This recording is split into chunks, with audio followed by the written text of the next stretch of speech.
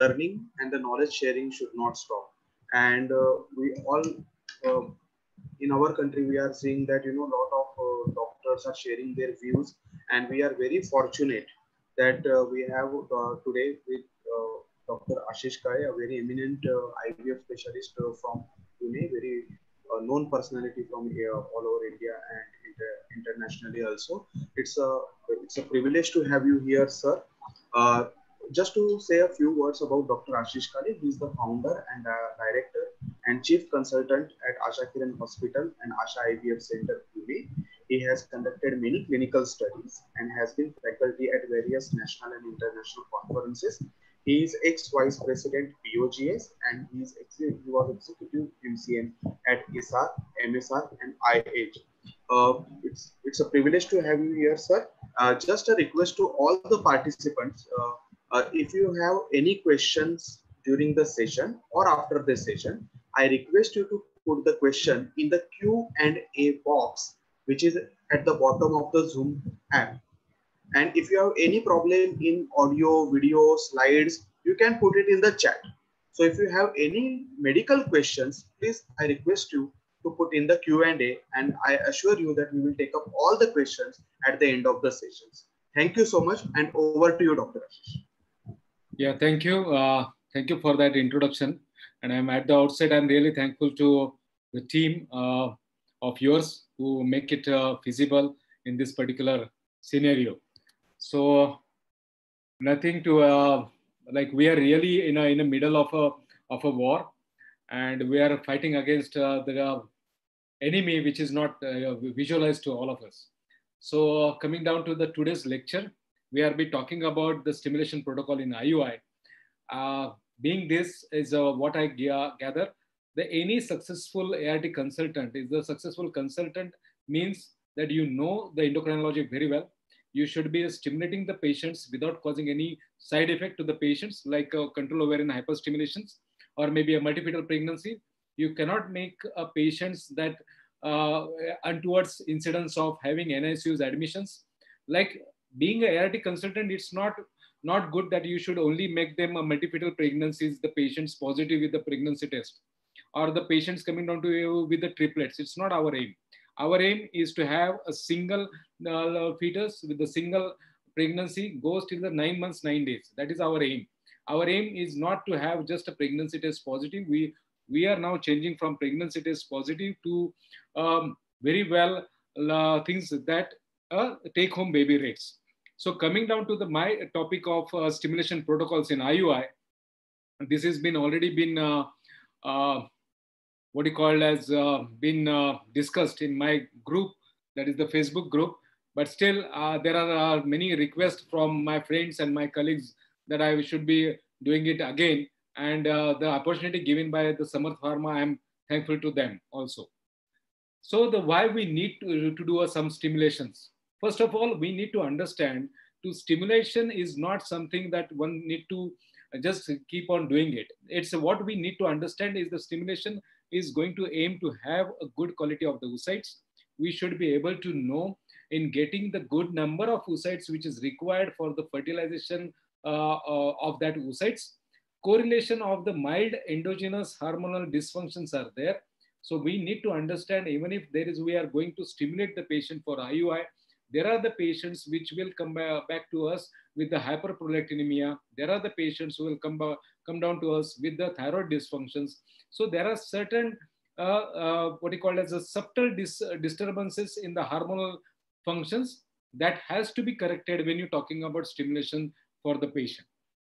As all of us are knowing, the stimulations are required for the major category of the patients are having ovulatory disorders, and that accounts for the 18 to 25% of the infertility. So whenever you are talking about the infertility patients, it counts to the tune of 18 to 25%. So these are the patients you have to target upon, and you have to only not going to talk about the stimulation protocols for that matter, only giving a clomiphene citrate or giving a letrozole. You should be talking about a certain, that is a subtle this thing, hormonal dysfunctions like thyroid dysfunctions or maybe a prolactin dysfunctions that has to be addressed as far as the stimulation protocol is considered. I hope I am audible. Okay. Yes, sir. Yes, sir. So what is the effect of it? The effect of it that we should not want the discordant follicles, the follicles which is a smaller in size. We don't want one follicle is bigger and another follicle is smaller. We don't want that things to happen. We want all the follicles to increase in a size. We don't want a discrepancy into that. We don't want the stimulation effect on the endometrium, like when you are giving certain drugs that will cause the effect on the endometrium as well as on the implantation. So we are definitely clear about when you're talking about stimulation protocols, we are definitely thinking into account that the stimulation protocols are the best protocol for the patient, which will not having the effect on the endometrium, which will not have the effect on the implantation. But in the same side, we will going to have a dominant follicle, maybe a 1 or maybe a 3 follicles. So we don't want a discordant growth of the follicles. We want a uniform growth of the follicles. We don't want multifetal pregnancies. We don't want multifetal or multifetal pregnancies in order to give NICU's admissions. So coming down to the basics of ovulatory disorders, we all of us are knowing the ovulatory disorders may be coming down to the ovulatory dysfunctions or maybe unexplained. The majority of the patients, when you talk about unexplained infertility, when you just take the detailed history of the patients, you need to invest some time in taking the histories in order to have what are her menstrual cycles, whether the menstrual cycles were regular, whether they are in irregular menstrual cycles, whether she has like a spotting in between the menstruation, whether she has that particular pain during the ovulation, or whether the menstrual cycles are irregular, whether there is a scanty flow. That has to taken into account, because whenever you are taking a good history, that will segregate the patients into two groups. The one group may be ovulatory patients, another group may be anovulatory patients. The ovulatory patients may be unexplained infertility. So the stimulation protocol for unexplained infertility may be a totally different. The stimulation protocol for anovulatory patients, where you find out there is a irregular menstruations, there is unpredictable dates of the cycles, where your stimulation protocols are definitely a different. So coming down to the first group of anovulatory patients, where according to the WHO, we divide the groups into 4 groups. The first group is a hypo patients, where the both, if you do a day 2 FSH and day 2 estradiol, both of them are on the lower side. If you are doing day 2 estimations, then the second WHO group and anovulatory dysfunctions will be a normogonadotropic, normoestrogenic patients, where the FSH and the E2 may be a normal, but in subset of this group, that is a group 2 of a WHO anovulatory dysfunctions, where you will have increased LH, which is mainly a majority of the patients mainly seen in a PCOS patients group. And the third group of anovulatory patients is a hypergonadotropic anovulation, where you will see the FSH will be on a higher side. And if you do a AMH in these patients, you will have the AMH will be on a lesser side. So you have a group of group 1, which is hypo, group 2, a normogonadotropic, normoestrogen patients, group 3, maybe hypergonadotropic anovulation, where FSH is high and your AMH is low. You have a fourth group of WHO, which will tell you the group 4 is usually because of a hyperprolactinemic patients, where the prolactin levels, which is on the higher side. So when you're talking about an anovulatory group of patients, you need to understand, you can take the patient's history. The patients usually has the irregular periods. The patients usually have unpredictable cycles. Then you group the patients according to the day 2 hormones, whether the patient is a normoestrogenic, whether the patient is hypo, or whether the patient is hypergonadotropic anovulation, or maybe because of the prolactin dysfunctions. And the majority of the another group will remain where the patients usually have the regular menstrual cycles. They will have no obvious reasons as far as the infertility is considered. They are called as unexplained infertility. And these patients, the stimulation protocols will be different. So coming down to the what are the incidence, if you group the patients into anovulatory disorders and ovulatory disorders, in anovulatory disorders, what are the incidence? The majority of the anovulations will accounts for 40% of the PCOS, 30 to 50% are unexplained or subfertile group, which is the majority of the group. That's why I initially divided the group or divide the patients into two cycles, maybe anovulatory or maybe ovulatory patients. Ovulatory patients are 50% of the populations. They are coming into a ovulatory or unexplained infertility. 1 to 2% may have hypo, or 1 to 3% they comes into a group 3 where the AMH is less and FSH is high. So coming down to the basic things of before going into the details of any ovulation stimulation protocols, the stimulation protocols is depend upon the basic theory which is there in the ovaries. The ovary has a particular theory of two gonadotropins, two cell, two gonadotropin theory. All of us are knowing there are the two cells. The first cell is called as granulosa cells, and the another cell is a theca cell in ovaries. The granulosa cells are sensitive to the FSH, and they have FSH receptors. So whichever you are giving, the FSH will act on these granulosa cells, and this is usually responsible for the recruitment of the follicle. Please have these queries or get the things are cleared, because this is the main what you call as a main thing to understand about any stimulation protocol. Maybe it's IUI or maybe it is the IVF protocol. You need to understand this theory. The theory means there is the two cells are there. The first cell is the granulosa cells, which will predominantly act on the FSH receptors are there, and the FSH will act on these granulosa cells, and these are responsible for the recruitment of the follicles that we call as antral follicle or the choroid of the follicles.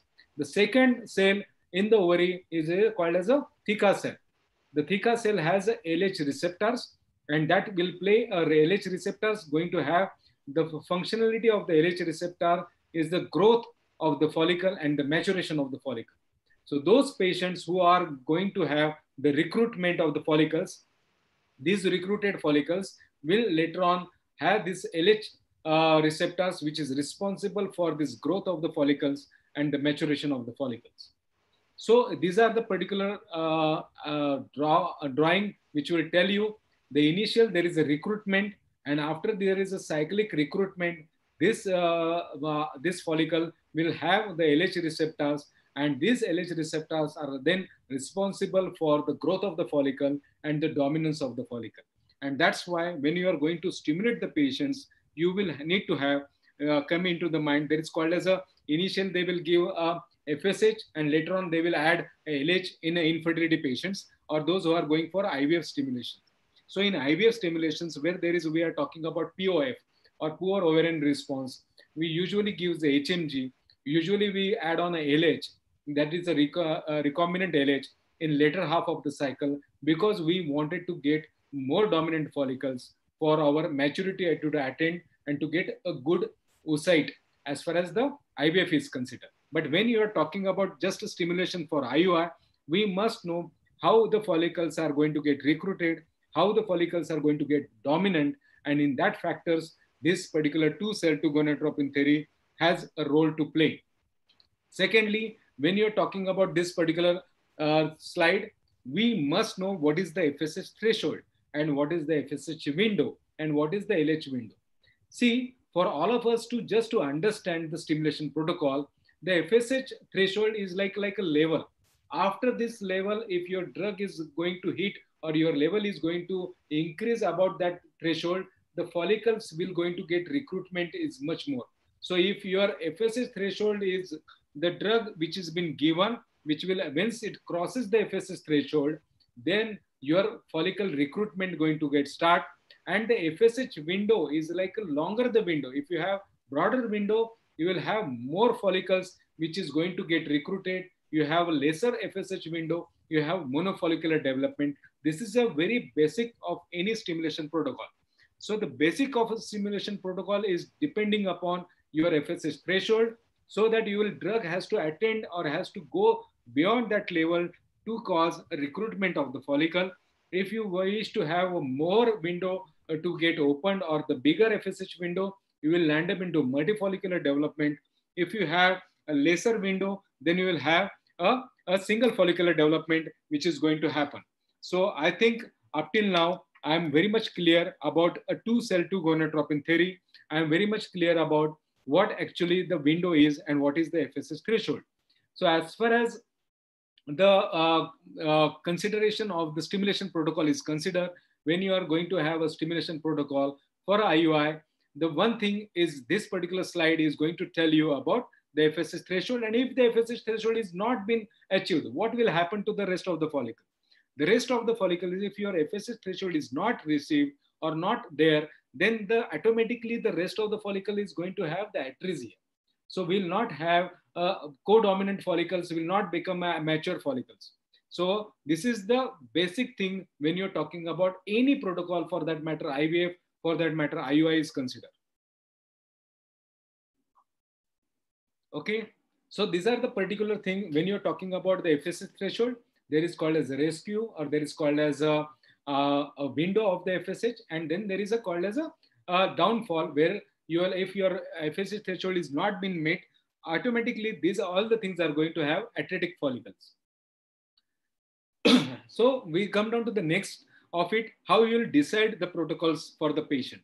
The decision of the protocols is not all size fit the one. We have all the individuals are different. All our economic, what you call as a bio texture is different. We come from Asian population. Many of the friends are there from European sites. They have different mechanism because they have different AMH, they have different FSH, they have different BMI. So any of the individuals are different. So we have different or individualist strategy for stimulation protocol. Similarly, the thing when we are talking about stimulation protocol, it has to be based upon the age of the patient. What is the basal AMH? What is antral follicle? What is the AFC? If you wish to do a stimulation protocol, you need to do a day 2 scan. The day 2 scan is important because when you're doing a day 2 scan, you need to find out is there is any residual cyst, is there is a corpus luteum which is already been there, or there is just a simple cyst is been found out, or on a day 2 scan, what is the AFC, what is the endometrium, whether the endometrium is shedding, or what is the any other uterine pathology which has been documented. You can definitely taken care when you done a day 2 scan. So day 2 scan has its own importance, because whenever you are doing a day 2 scan, you will find out what is the AFC, what is the uterus, whether it is acutely anteverted, it is retroverted, or is there is any pathology like there is a tubo-ovarian mass, or what the endometrium is behaving.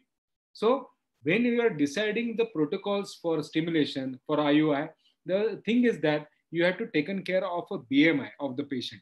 If the patient is obese, the same dose is not going to give you the best result. If you are going to give the same clomiphene citrate dose, which will not going to act on the patient, and you will not have the recruitment of the follicle. So the BMI also plays the important role as far as the stimulation protocol is considered. Then coming down to something related to the AMH. What do you call as the AMH? When it is a low AMH, when it is normal AMH, when it is high AMH. The high AMH is usually seen in a polycystic ovaries. We have AMH which is more than 3.5. So in those patients, when you are doing with the stimulation protocols, you need to understand these are the patients which will going to go into over stimulation, or these are the patients which will require initial dose is on a lesser side rather than going a higher dose for those patients. So similarly, when you are talking to the normal patients, you can do a fixed dose depending upon the BMI of the patients. You can titrate the dose of gonadotropins. I'll come down to that in a little while. So coming down to the first drug, when you're talking about the clomiphene citrate, all of us are using it nationally, internationally. Maybe it's a different pathy. All of us are using the drug. The drug name is a clomiphene citrate, which is first synthesized in 1956. The commercial trial is been done in 1960. So it is not something new. It is well documented drug, well tested, it is time tested. The side effects has been documented, as far as the pregnancy and take-home baby rate, as well as the abnormalities in the babies, that has already been documented as far as the clomiphene citrate is taken into account. All of us are knowing the clomiphene citrate has a estrogenic and anti-estrogenic action. 85% of the drug is eliminated within the 1 week. Why it is important to know how much is the drug is going to get accumulated inside the circulation? Because many of the time when you give a clomiphene citrate to the patient, half of the time the patient is not conceived in the same cycle and the patient is taken a gap of 1 month, you will find out the patient will come down to you a second month missed period, coming down to the pregnancy test positive. That is nothing to do with the God is there or something like that. It is the residual effect of the drug, that is the clomiphene citrate, which will be having the prolonged effect in the body. The elimination of the clomiphene citrate, it takes a longer time to drug to get eliminated. The increment of the dose is required in the obese patient. You can start the clomiphene citrate to the tune of 50 milligram, and then you can keep on increasing the dose of a clomiphene citrate from 50 milligram. The maximum dose is 200 milligram. So after the 200 milligram, if you're not receiving the proper, what you call as a growth of the follicle, or if she's not conceiving, that is called as a clomiphene failure, then you need to think in a different way what exactly strategy you need to account for. Then secondly, what is the ovulation rate? If you're giving the patient with the clomiphene citrate, with the 50 milligram or a lower dose, if you go to the literature, you will find out that the lesser dose will be much more effective as far as the ovulation is considered. The ovulation is much more when the 50 or 100 milligram of clomiphene citrate is being used. The ovulation rate is 52%, but if you increase the dose for the same patient, your ovulation rate is going to have only to the tune of 22%. Coming down to the what ovulation, if you're not having what you call as a TVS in your hand, or maybe a LS surge in your hand, what you will do? The thing is that in those patients, you need to understand that the ovulation will going to happen after a 5 to 12 day from the last dose. So those are the other pathies which are usually given the clomiphene citrate for 5 days. They usually advocate the patient to have the intercourse after 7 days or after 5 days, seeing that, keeping in mind that the ovulation is going to happen after 5 to 12 days after the last dose. But this is not the ideal practice to be done. Ideal practice to be done is like you need to give the clomiphene citrate. You need to go for the transvaginal scan to know how the follicle is behaving, and you need to understand the color Doppler as well as the ultrasonographic role for documentation of the ovulation. Coming down to the, I will not go into the details about the receptors level of the clomiphene citrate, but just to summarize, when you're talking about the clomiphene citrate, you need to give a clomiphene citrate from 50 milligram. If there is no ovulation is documented, you can increase to the 100 milligram. If the same thing has happened, you need to increase the dose to the 150 milligram. What is the resistance? Like when you are giving the patient of a clomiphene citrate 150 milligram per day for 5 days, and she is not going to show any ovulation, that means she is resistant to the clomiphene citrate. The clomiphene failure means you are given the patient the clomiphene citrate tablets and she is going to get ovulated, but still she is not conceived. That means that she is a clomiphene failure patient. So these are the particular things when you are talking about the clomiphene citrate. So the clomiphene citrate, then there is many of the questions will come. The clomiphene citrate, we get the thin endometrium, what will happen? See, in IUI, the thin endometrium per se has no role, because when the clomiphene citrate is given, we know the clomiphene citrate has anti-estrogenic action on the endometrium and, for that matter, on the cervical mucus. So whenever you are giving a clomiphene citrate, this clomiphene citrate has anti-estrogenic action. So you will have that thin endometrium. You should not be worried about the thin endometrium when you are giving a clomiphene citrate for that matter. So this is what I was talking about, the clomiphene failure and clomiphene resistance. The clomiphene resistance is usually accounts to the tune of 20%, and mainly this clomiphene resistance can be accounted by giving additional drug, like you can add a metformin for that matter. Then you can, if that not going to solve the problem, you can always have the letrozole or gonadotropin. I'll come down to that. I'll coming down to the how we give a clomiphene citrate as a stimulation protocol for IUI. So only the one thing about the clomiphene citrate is multifetal pregnancies. Nowadays, being an IVF specialist or being an infertility specialist, we don't want multifetal pregnancies. And that's why the IUI is not that much is rewarded procedure. Because if you compare the IVF procedures and multifetal pregnancies and the IUI and multifetal pregnancy, the more of the studies you will see that the IUI, when they are conceived, the chances of multifetal pregnancies is much more on a higher side.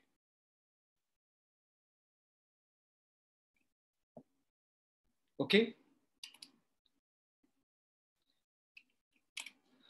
So now we'll be talking about something like a insulin resistance in PCOS.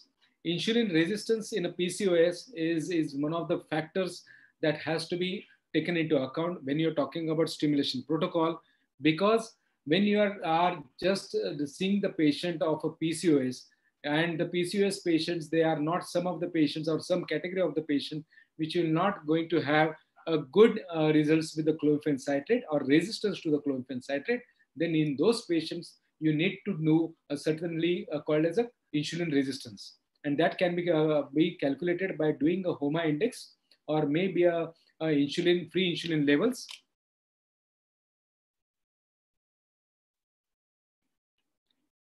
Or doing a certain in that particular things are. So coming down to the meta-analysis, whether the metformin should be added or whether the metformin should not be added. See, whenever you are talking about a PCOS, that is a group 2 of WHO, where you are going to have the LH on a higher side and anovulatory patients. And in those subset of the patients where there is a insulin resistance is on a higher side, in those patients, metformin is only been added to give a benefits for the pregnancy rates. But mind well, even if you see the Cochrane meta-analysis, the Cochrane meta-analysis does not support the routine advocacy of using a metformin as far as the live birth rate is considered. So coming down to the next drug, what we have, we are going to have the next drug is aromatase inhibitor. That there is a temporary decrease in estrogen levels, which will cause increase in FSH. So there is a letrozole is usually acts as a aromatase inhibitor. This aromatase inhibitor blocks the conversion of this androgen to the estrogen, and this negative feedback will cause more secretion of the FSH. This FSH will act on the granulosa cells to stimulate the follicular growth. The studies shows that the pregnancy rates with aromatase inhibitors are similar to the clomiphene citrate. But when you are talking about the group 2 of WHO, where you will definitely see in WHO type 2 group in a PCOS, all of the literature like ISRA or maybe ASRA, they will tell you that the drug of choice for a PCOS, the first line of treatment is a letrozole and not the clomiphene citrate.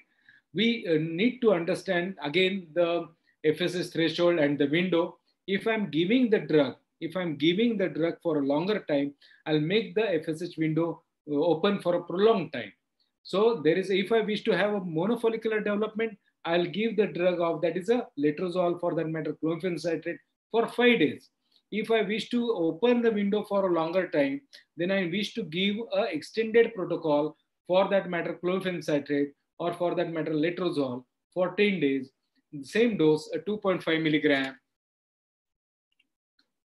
2.5 milligram can be given for 10 days. We are increasing the length or window of the FSH. Doing that, we are going to increase the follicular recruitment and saying that we are going to have multifollicular development.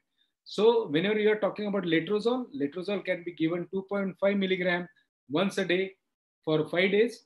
When you're talking about a single follicular development, or whenever you're talking about multifollicular development, you can give extended protocol, or you can give a step-up protocol.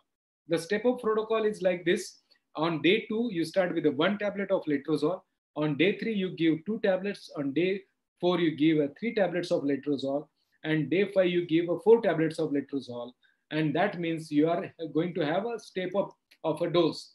What this will cause? This will going to have a multifollicular development, because this will open up the window of the FSH and more follicles are going to get recruited. And once the dominant follicle is going to be our leading follicle in oral ovulations, I wish to give, or there are the literature which will tell you whenever you are going to give a trigger, the trigger has to be given when the size is between 20 to 22.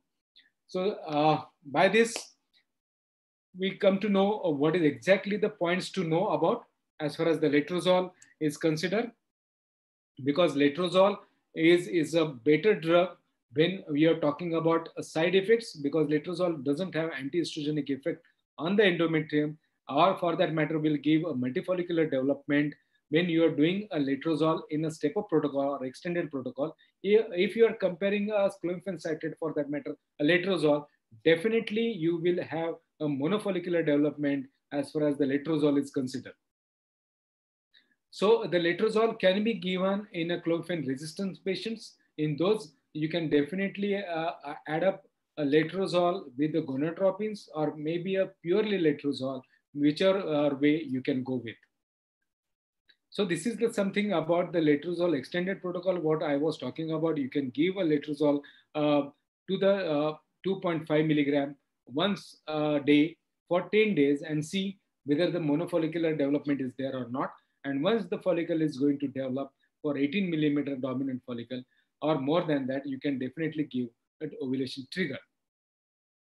Then coming down to the gonadotropins, all hot topic of the gonadotropins, the dose of gonadotropin.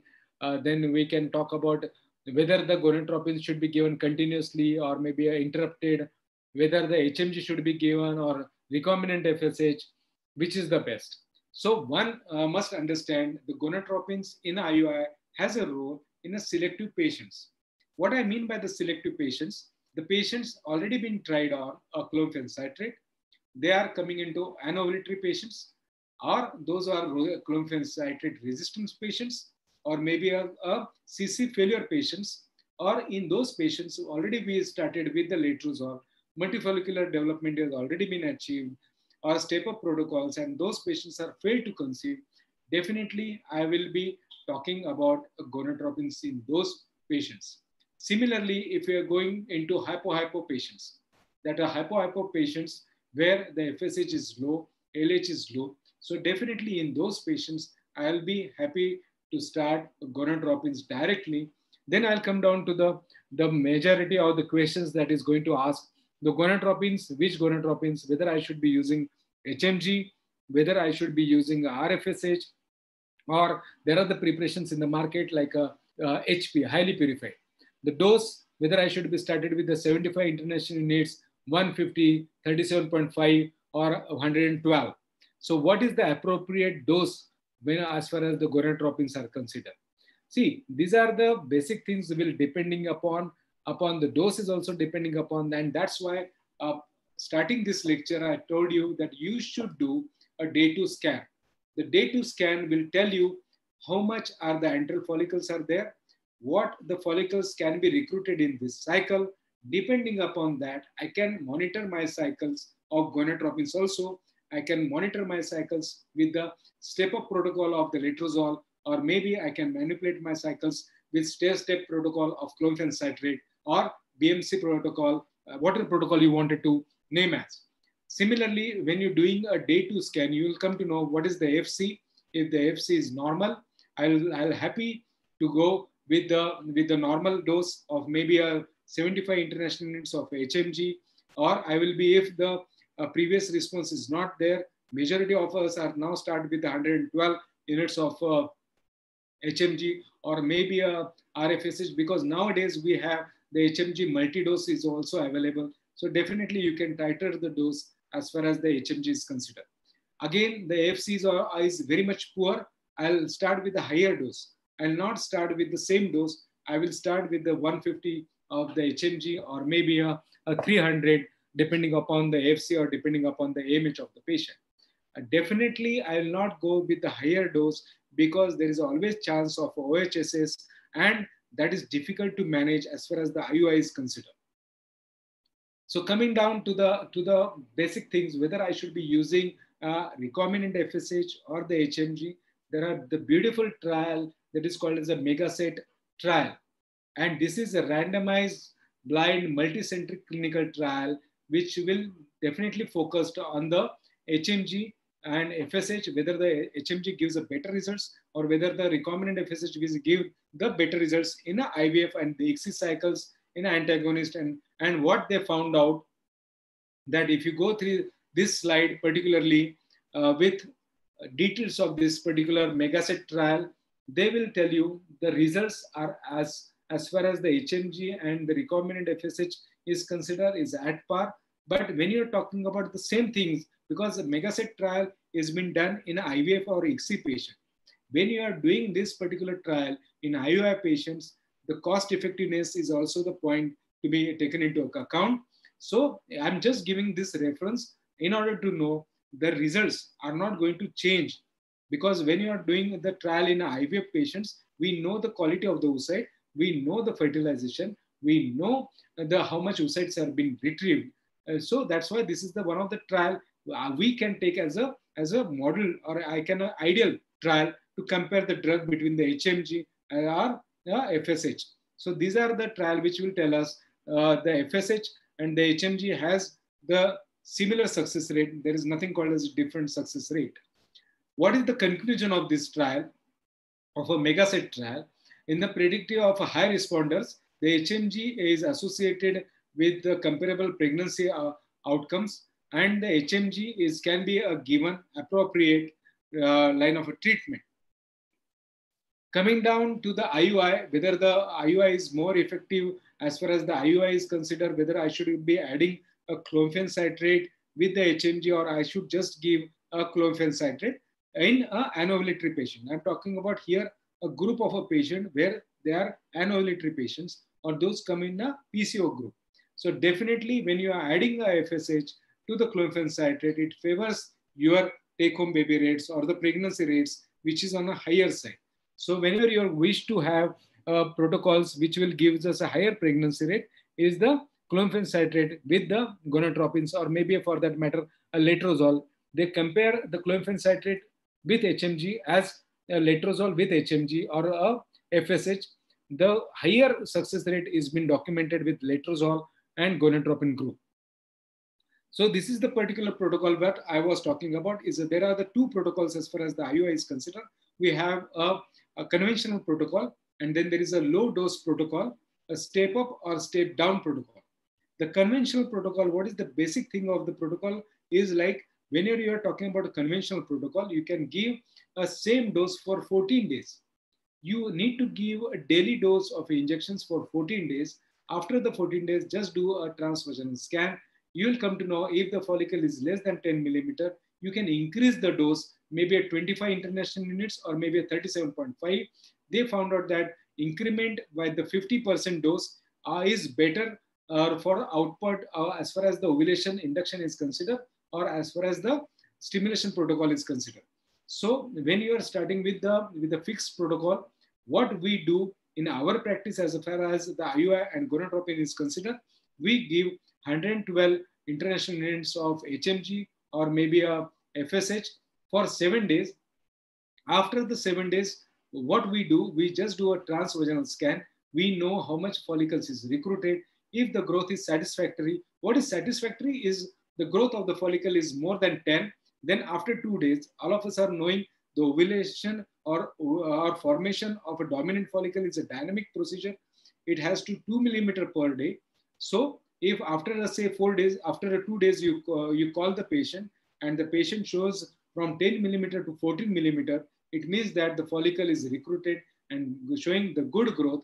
But after, if the follicle is not showing the good growth, then you can increase the dose. You can increase the dose by the 50%, or you can increase by 37.5. But in our practice, we increase the dose. What is the initial dose? Is 112, then we'll increase the half of the dose and we'll continue for 7 days and till the follicle becomes dominant.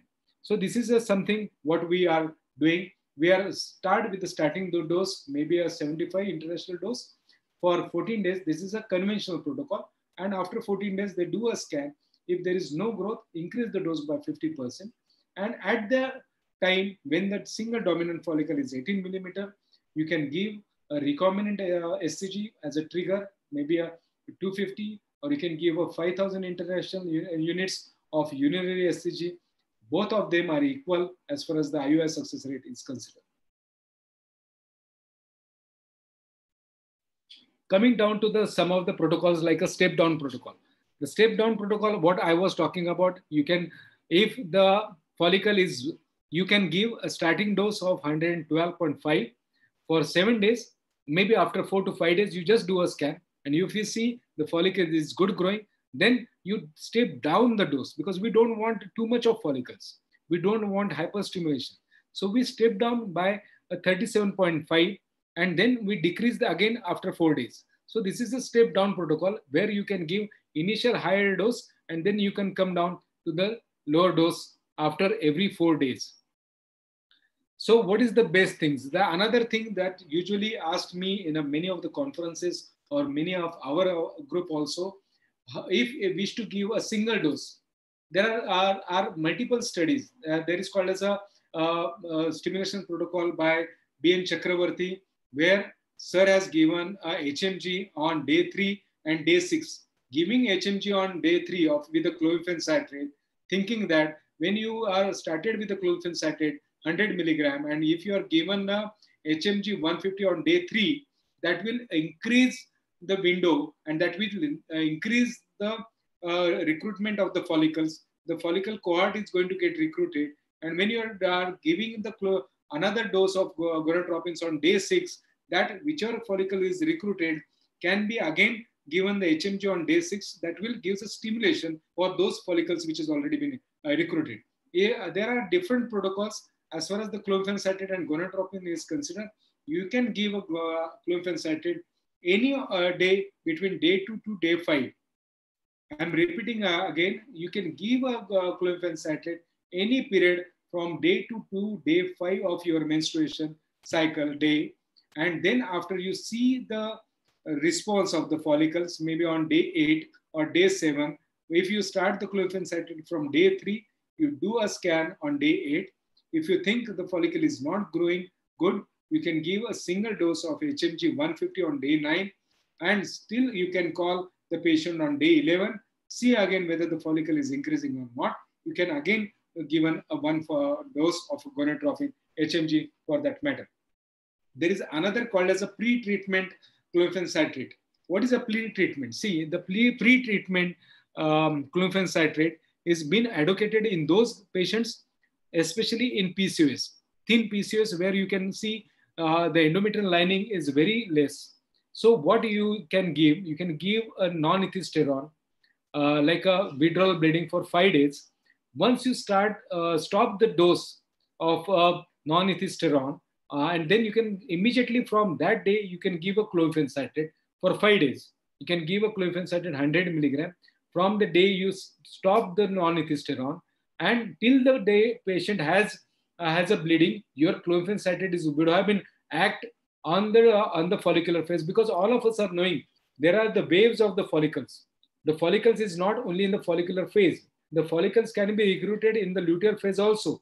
There are the different follicular waves which comes in the single patient in the same cycle.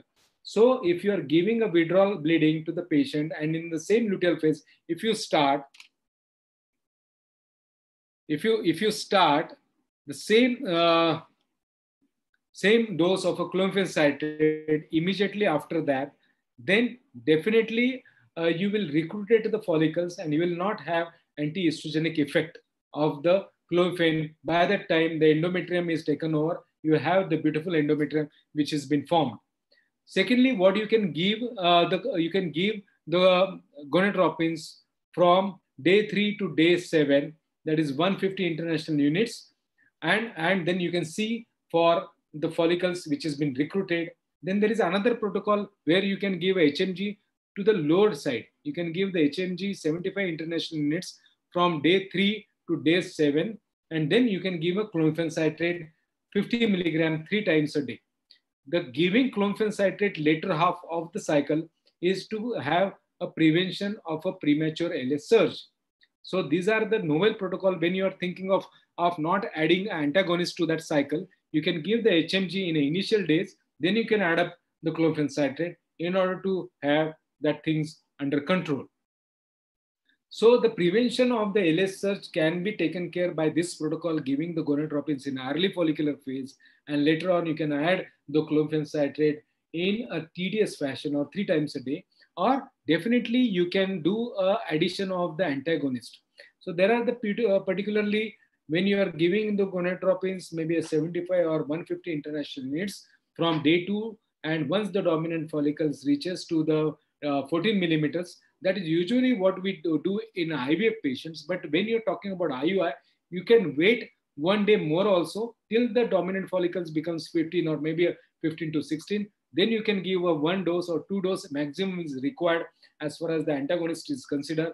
Then after the dose of antagonist has been administered, you just follow to do a follicular study. Once the dominant follicle is attained its maturity of 18 to 20 millimeters, you can start giving a trigger along with the antagonist. So this is called as the antagonist cycle of ovarian stimulation. So these are the particular RCDs of antagonist giving with the FSH IUI and FSH alone with the antagonist. They favors antagonist protocol when you are talking about the clomiphene, talking about gonadotropin stimulations in anovulatory patients. So these are the certain groups of the patient I talked about. I thought I'm talking for 1 hour now. So the part of which is remained is a part of unexplained infertility. So in unexplained infertility, everything is normal. Her menstrual cycle is normal. Her periods are normal. She's any other reason is not been documented. What is the ideal protocol? Whether I should be adding a gonadotropin will be helpful for this patient? Then the answer will come.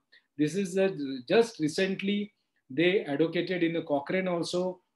These are the evidence in 2020, 1 month back. In unexplained infertility, there is no role of addition of gonadotropins.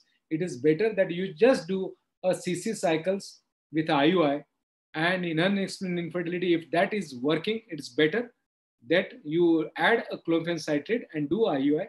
If that is not working, better not to add a gonadotropins into that, because addition of the gonadotropins in unexplained infertility will not helpful for the pregnancy rates, will not helpful for the ongoing pregnancy rates. It is better to shift those patients for IVF protocols. So these are the things that needs to understand as far as the stimulation protocols is considered. You need to understand what is the cost effectiveness. Anti-estrogenous appears to be cost effective as far as the IUI is considered as compared to the gonadotropins. So our first line of a treatment is to start the clomiphene citrate first. After the clomiphene citrate, if it has not been documented the good pregnancies or good ovulation, you can start with the letrozole. If you compare the letrozole and the CC with gonadotropins, letrozole with gonadotropins is a better rather than the clomiphene citrate gonadotropins.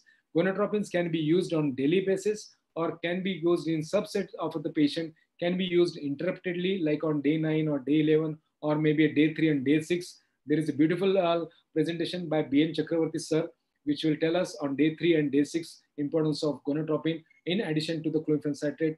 Or if you wish to give a continuous dose of gonadotropins, it is better to go with the low dose protocol, or because I will not advocate a conventional protocol because it's a time consuming. It takes 14 days continuous injections. Then it is depending upon tolerability of the patient. So better to go for a low dose protocol. Initially, majority of the Indian population shows a good response when you are giving 112 international units of gonadotropins. Then you can do a step up or step down depending upon the follicular response.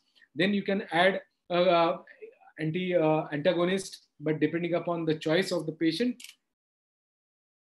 So it is always better to add an antagonist in certain patients when they have the history of premature LH, or those patients, or in those patients where, sorry for that particular, just a minute, I'll be back. For those patients where there is a possibility of having a premature LH surge, or those patients where you are just doing follicular studies and the follicle is vanished in the middle, then in those patients, antagonist addition is helpful, but not routinely advocated antagonist protocols for IUI. It is better to give the option to the patients depending upon the previous response. You can modify your stimulation protocols. So thank you all of us, all of you that who are attending this webinar, and as far as this Facebook Live also. So if there is any queries, any questions, I'm happy to answer all of them on this platform. Thank you. Thank you so much, sir. Thank you for taking such a wonderful session. There are a few questions from our participants. The first question is from Dr. Alwan. So they are asking, sometime during ovulation induction, they get the dominant follicle, that is 17 mm, on cycle day 8, and it happens generally with CC or letrozole. So what to do in this case? On cycle day 8, what day 8. Yeah. So they get the dominant follicle on cycle day 8, and it generally happens with CC or letrozole. So what to do in this case?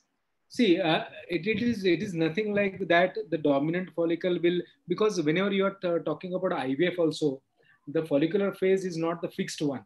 So if you get the dominant follicle, you need to pay a little bit attention on the endometrium also. If the endometrium is too poor, then triggering this particular follicle will not venture into the pregnancies, because it's a too much higher dose what we are initiated. So in the next cycle, even if she ovulated in this cycle, in next cycle, we need to titrate the dose of the clomiphene. It means that you are given the clomiphene citrate on a higher dose. The next question is from Dr. Niranjana. How can we improve the thin endometrium? Thin endometrium in IUI has no role as such, because if you think the endometrium which is less than 6, then definitely there is a pregnancy rate which is in the literature shows it is a lower pregnancy rate. Any endometrium above 5.6 or 6 will not labeled in the IUI cycle as a thin endometrium. But if you are giving a clomiphene citrate, think that it is a dose of a clomiphene citrate that is acting on the endometrium, and that is the effectiveness of that clomiphene citrate, and this effect will go eventually after the ovulation or after this drug is going to get washed out from the body. But if you are thinking that it is a persistent thin endometrium, after giving a letrozole for that matter, then you need to think about there is a causative factors like endometritis. You have to think that in that particular line of a treatment. The next question is from Dr. Preeti. How to prepare endometrium in hypo cases and stimulation protocol for the same? Hypo patients, it means that you are dealing with the patients who are having a low FSH and low LH ratios. In those patients, it is definitely you need to go for IUI stimulation protocols with gonadotropins. And thinking that when you're adding a gonadotropins to the stimulation protocol, usually thin endometrium is not accountable, because HMG and this LH has an effect on the endometrium also. The endometrium will grow. But if eventually you find out the endometrium is not growing, it is better to give ethinyl estradiol or ethinyl valeric, estrogen valeric for that matter. There is a question from Dr. Aljizani. If you find a cervical erosion while doing IUI, should we cancel it? Cervical erosion for IUI as per se nothing to do with the success rate, because what you are doing, we are inserting the freshly prepared semen sample above the internal os. So cervical erosion per se doesn't have any effect for that matter. Okay. Dr. Samir want to add. Dr. Samir says that you have said that to increase the FSH window and to decide the mono or multifollicular development, one has to increase the days of stimulation from 5 to 10. And he's saying, I always thought it is usually only 5 days, but it is day 2 to day 6 for monofollicular and day 5 to day 9 for multifollicular. And he wants your opinion on it. Yeah, nice question, Samir. Basically, when you need to understand the basic theory or basic endocrinology of this particular two follicles or follicular window or FSH window and the stimulation. See, mind well, you have FSH threshold. That drug has to act and has to grow the FSH levels inside the circulation so that your follicle is recruited. You need to have a window which is morely open so that more and more FSH will act on the FSH receptor so that the multiple follicles will going to get recruited. If your window is a smaller one and you are just reaching the threshold, it means that it will act on the single recruited follicle and you will have a monofollicular development. If your window is more and your drug is above the threshold level, that threshold will act on the cord of the follicle and multifollicular development is recruited. So answering your query, whether we should give a dose from, it is a prolonged dose. We required prolonged dose rather than starting a dose of day 5. Even if you start clomiphene citrate, there is called as a step protocol. Stair-step protocol in Spirov, if you go through the Spirov, they said that if you given a clomiphene citrate for 5 days, you are not having after 5 days, see that you are started from day 2 for 5 days. Means that your clomiphene citrate is going to end on day 8, and after that there is no follicle is recruited. You can wait for 5 days, and after that also you can increase the dose to 100. That means that the follicular phase is a dynamic. You cannot just be dogmatic that your follicle has to have 14 days only. It is nothing like that. So it depends upon the prolongation of the cycles. It depends upon how prolonged you are giving the. That's why it is extended protocols comes into our knowledge. Extended protocol is not that we are increasing the dose. We are keeping the dose same, but for the 10 days in normal responder patients. But if you are going to the hypo patient, we increase the dose and increase the window. Okay, I hope I am clear with that particular question. There is one more question from one doctor.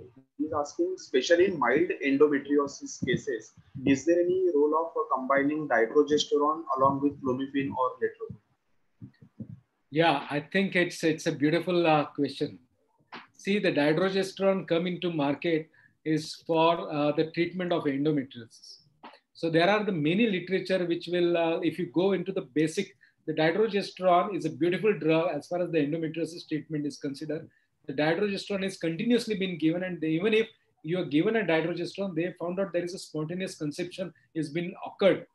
So there is nothing like a dydrogesterone you given and she's anovulatory. It has never happened in that cycle. So if there is a mild endometriosis, if you give a dydrogesterone, she is going to has her own ovulation.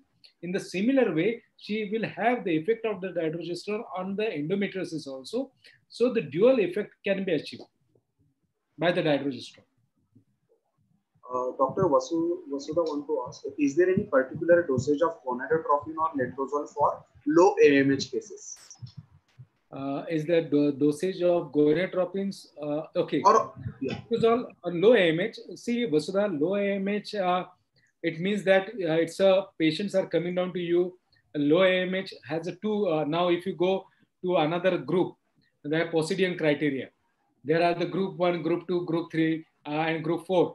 I'm not going into the detail of Posidian criteria here, but there are young patients having low AMH, older patients having a low AMH, where we know the response is low because the age is again the considering factor. In those patients, it is better that we should start with the higher gonadotropins, thinking that we know the response will be a lesser one. So in a younger patient with a low AMH, it is better to give a clomiphene citrate or letrozole with gonadotropins. But in the older patients with the same low AMH, it is always better to give a higher dose of gonadotropins directly instead of giving a letrozole or a clomiphene citrate. Dr. Namita want to ask, this is about, I think, step-up protocol. So you have told about the step-up protocol, but she is arguing that to get the multifollicular development, Wouldn't letrozole step down protocol be better than step up? See, Namita, a step down protocol is, as far as the literature is concerned, no one is talked about. They only talked about a step up protocol. Talking about the step up protocol is one that once the FSH threshold has been achieved, if you given a dose as well as the drug on a higher side, the drug will act on the recruited follicles, and the another drug will be taken. The dose which is increased will taken up for the FSH window to get open. So that is the explanation when you are talking about multifollicular development in letrozole. Because letrozole is eventually find out to be drug for monofollicular development. It is not coming to the market for multifollicular development.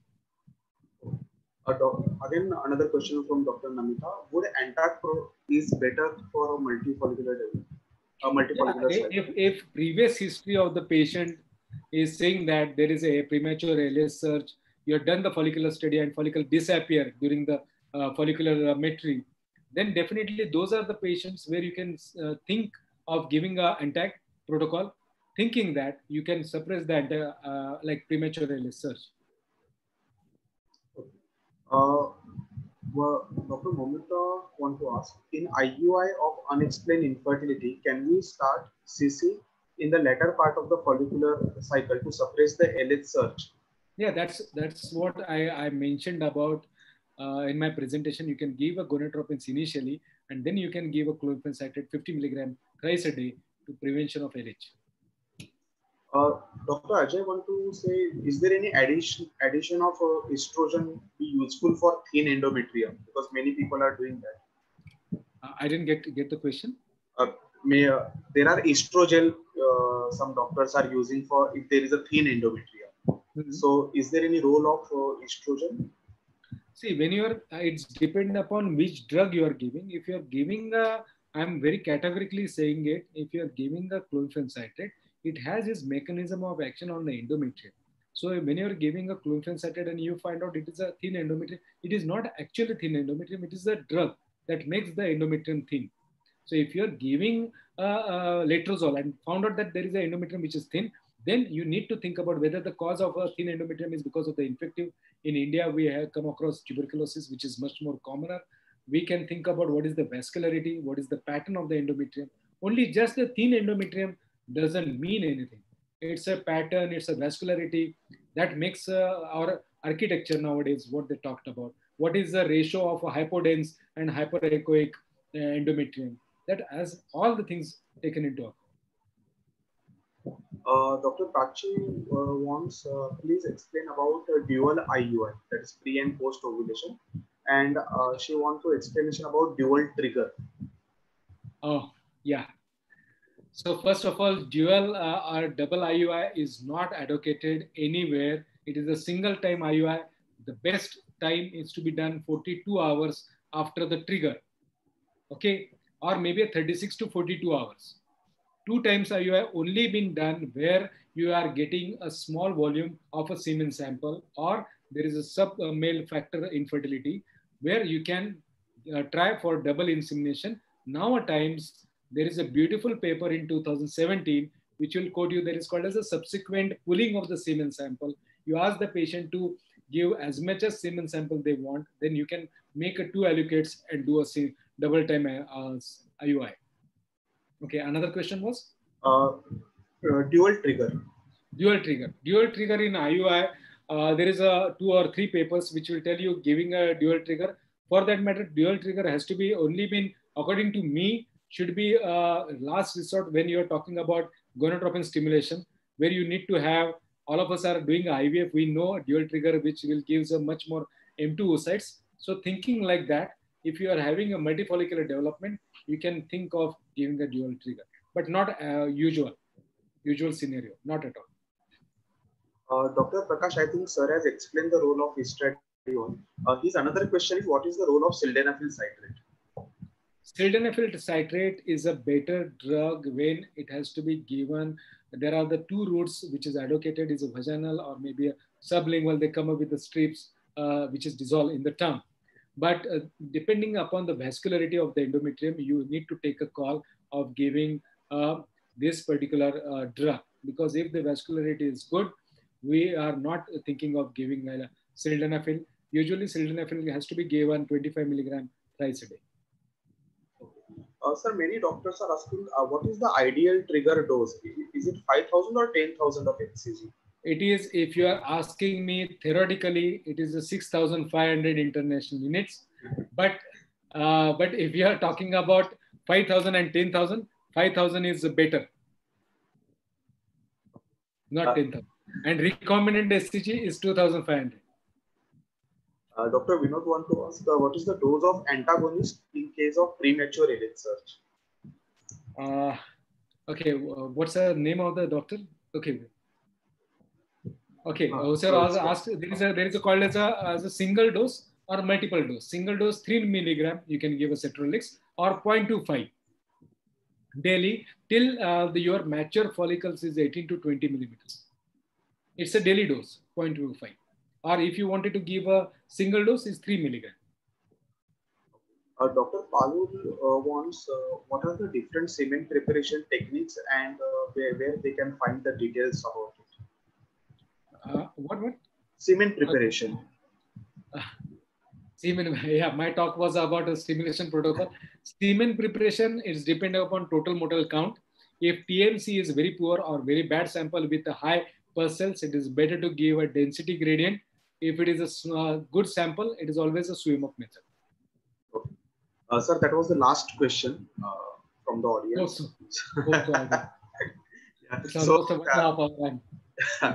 Thank you so much, sir. Thank you so much for explaining the protocol so nicely. And I think we had taken more than around 20 questions from the participants. So it's really nice of you for answering those questions.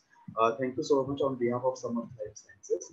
And thank you all the delegates who have attended this session. Thank you so much. Okay, thank you. Thank you, sir. Thank you, Ajay ji. Thanks for particular interaction. Hope I answer all the queries what all my colleagues are having. It's really nice to interact with all of you. Thank you. Thank you, sir. Thank you so much. You give us your valuable time to us. Thank you so much, sir. Okay. Thank you. Have a good day, sir. Okay, sir. We are disconnected.